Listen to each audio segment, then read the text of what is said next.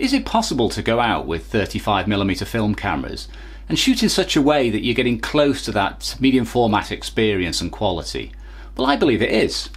On a recent trip, I went out with my 35mm film bodies as opposed to my usual hefty and beautiful Bronica SQ camera, which takes a 6x6 negative. Excellent camera, much slower way of working. Typically with 35mm you tend to work quite quickly. Usually handheld. I often do trips into the hills where I'm shooting without a tripod. But on this occasion I took my lovely little Nikon FE and I coupled it, as opposed to taking zooms, with a clutch of prime lenses. Now these are all fairly old lenses, but they're very, very high quality. Lenses from the 1970s and 1980s, designed to get the best out of 35mm film. Now, part of the experience of shooting the likes of medium format or even large format is the slowing down. The pace is generally a lot more leisurely. You're taking your time to compose images and you're using a sturdy tripod, mirror lockup, optimum apertures, and usually just take less shots. It's going to be far fewer, far less frantic this time. So anyway, let's have a look at the trip I did recently, and we'll come back and discuss some of the results.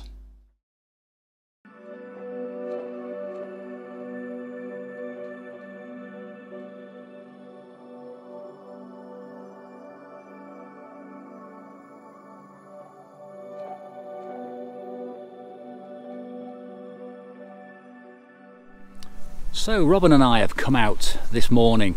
Just had a cafe break to work out what we want to shoot. We don't want to rush, we don't want to dive into things and basically rattle off lots of shots, because actually Robin's shooting film as well today in his X-Pan, which I'm incredibly jealous about. And we're down in a sort of quarry area. I've been here before, you may have seen it on previous vlogs. And I am going to take my time, because just because I'm shooting 35mm doesn't mean I'm going to rattle off loads of shots. And yes, I've done that on previous vlogs when I've been up in the hills handheld, but today, as I said, I'm doing that slow approach. It's treating it like medium format. It's just because it's a small piece of film doesn't mean you have to rattle it off like it's digital. I am going to slow right down and do something a little bit different today.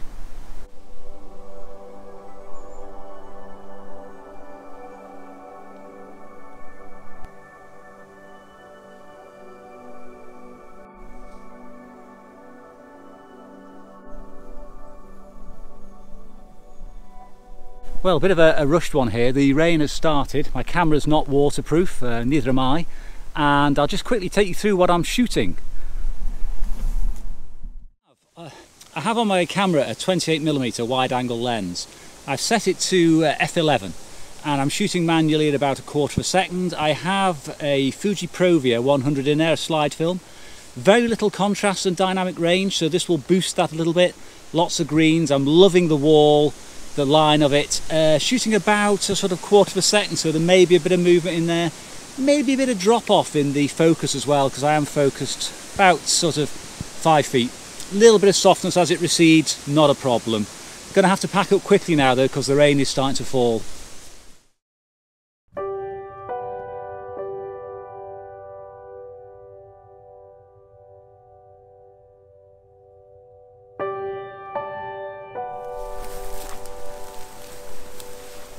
Well, that's a real shame, that, because I was just getting myself sort of warmed up and I think I saw a better composition as I packed the camera away, but the rain is starting to set in. Having said that, it's not too far to come back, and if conditions improve I will definitely come back down here and spend probably about half an hour just refining that composition. It's well worth the effort.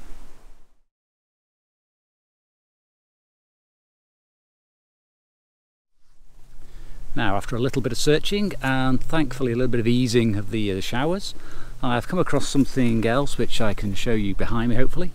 There's a lovely wall there. I think it's definitely sandstone, and it's providing a beautiful backdrop.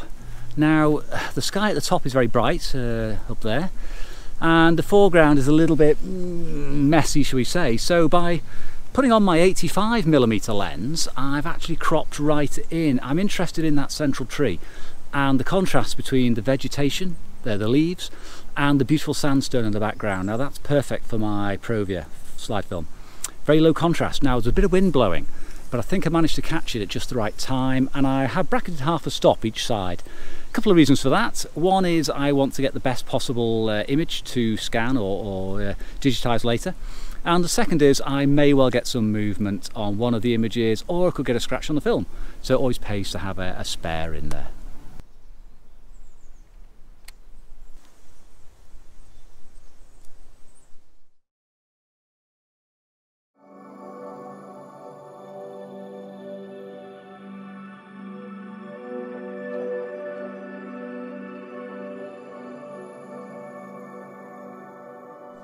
Now, in a very similar way to medium and large formats, when you're shooting with these fixed focal lengths, these primes, you have to think a lot more about your composition in advance before you set the camera and tripod up, because you haven't got the luxury of obviously zooming in and out. Now, I'm on a bit of a grassy bank, steep drop off in front and very difficult to move behind.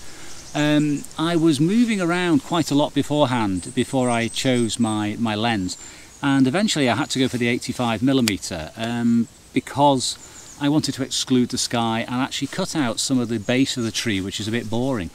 Now, if I'd gone for the 50, I'd have had to either get closer or I would have included too much detail. Now, I couldn't get closer because there is a steep drop-off of a bank in front of me. So it's a bit of a disadvantage in many ways shooting with these primes, but I'm used to it with my medium and large format work.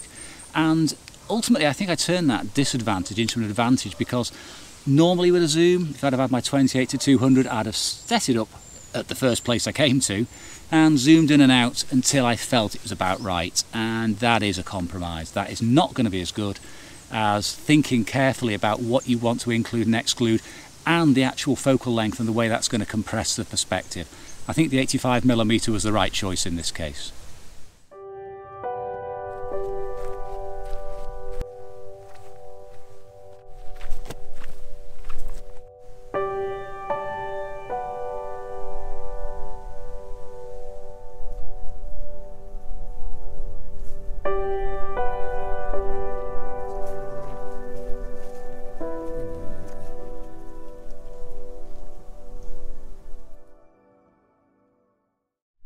Well, we've come out to another set of rocks, one of the edges up here in the Peak District. It's blowing a gale, but the rain has blown over. It was very heavy about an hour ago. Now, I have been struggling for about 40 minutes trying to preview something. I've got a few shots which are almost there, but I'm not prepared to set the camera up and shoot film.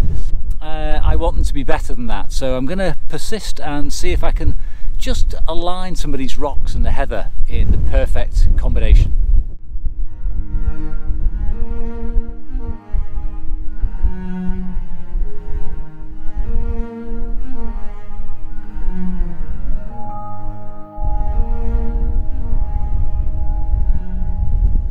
Now, it is blowing a gale, so I have to be quick here. I have taken a shot of a prominent rock with heather leading up to it. I have a wide angle lens on, 28mm, and I've set it to f11. Now, I'm not going to get everything pin sharp in the foreground, but given the amount of wind and the fact it's blowing the heather around, there'll be movement anyway, and that actually accentuates the mood in this case. I've had to take 3 images because the light's changing rapidly, and my grad at 2 stops off isn't going to hold the sky back quite sufficiently in all 3, I don't think. So I've bracketed 1 stop each side. I've gone for a 30th, a 15th and a 60th. So hopefully one of those is going to capture the dynamic range and yeah, not too much movement hopefully.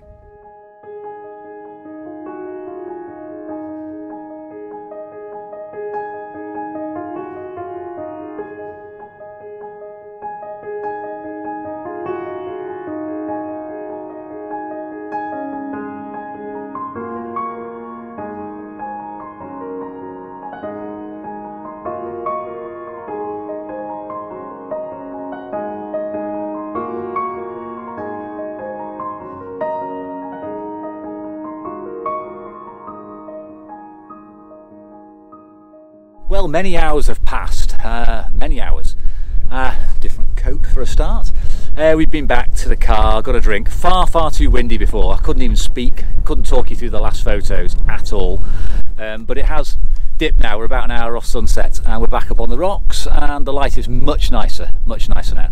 So yeah, break out the camera and let's see what we can get.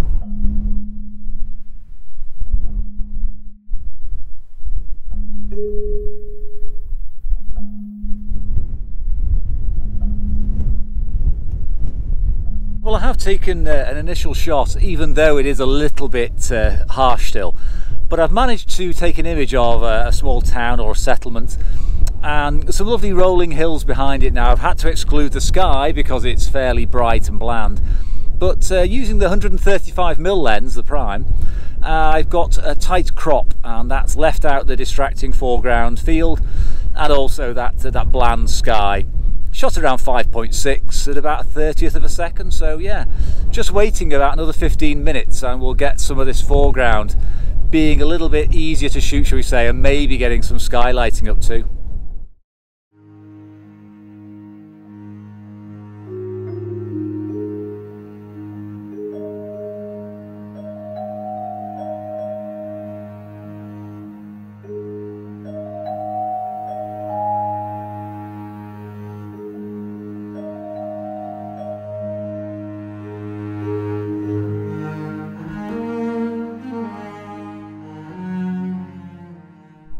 Well, unsurprisingly, it's all a bit of a mad scramble at the end of the day.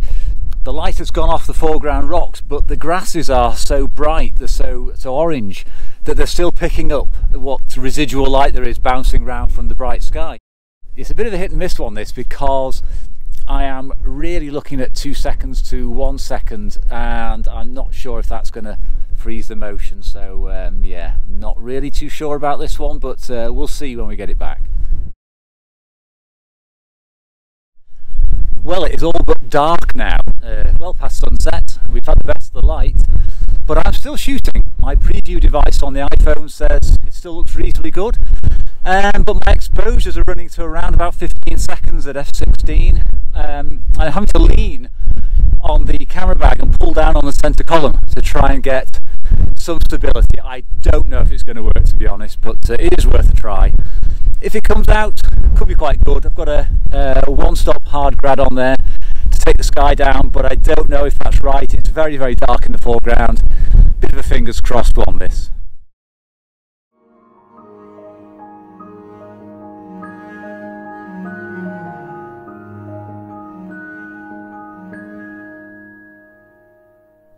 Well, that's pretty much it for the evening. It is now proper dark, and just got to yomp back through the heather back to the car. I've really enjoyed using the Nikon today. I've slowed down, I've used all sorts of techniques to maximise quality. The lenses are excellent, optimum apertures, gradding where necessary. I've got a nice fine grade slide film in there. So hopefully the results have come out really well, and you've seen them before me now, obviously. So let's have a quick wash up session at the end and see how they came out. Well, I hope you enjoyed that short video. It was a very windy day. It's a very pleasant day though. Temperatures were nice, and I finished one complete roll of film, which is perfect because I didn't want to run into a second, developing costs, waste film, etc. Now, how did it go? Well, I was very pleased, as it turns out. I was very pleased with the flexibility of the 35mm. I had additional depth of field over my normal Bronica, and of course I had extra frames I could shoot because you're getting 36 per roll. A little bit of bracketing in there helped. 1 or 2 was spoilt by the movement of the wind. Very surprised to find that the last image I showed you, which was 15 seconds at f/16, was sharp. So leaning on the actual tripod, pulling down on the centre column worked really well. So anyway, I decided rather than do the usual pixel peeping, which doesn't look great on film anyway, and who cares because nobody else looks at your images at 100%, apart from other photographers, I decided to make a print on my Epson 3880. Now this is the resulting A2 print. This is done on my Epson, as I said.